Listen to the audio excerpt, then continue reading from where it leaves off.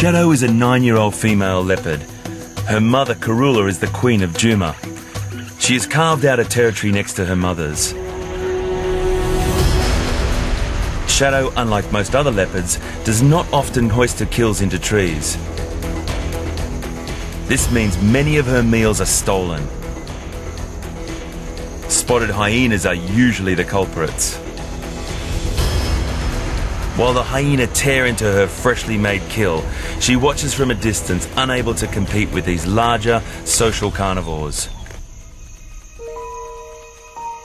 Unlike Karula, she is not a successful mother.